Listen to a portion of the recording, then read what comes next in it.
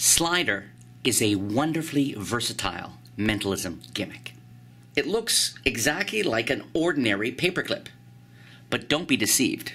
This is actually a custom-designed, specially machined gimmick disguised as an ordinary paperclip. You could look all over the world and never find a paperclip quite like it.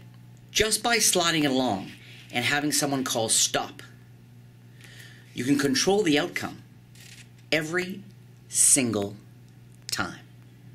And it really is 100% free choice on the part of the spectator.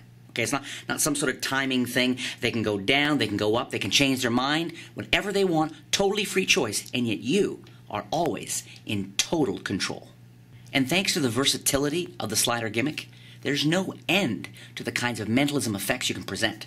You can do stuff involving mind reading. You can do stuff involving you sending your thought telepathically to somebody else. You can do perfect predictions. I mean, there's just so much you can do with this gimmick. The ingenious gimmick works with borrowed bills, file cards, store receipts, notepads, magazines, books, strips of paper, and envelopes. And you get it right every single time.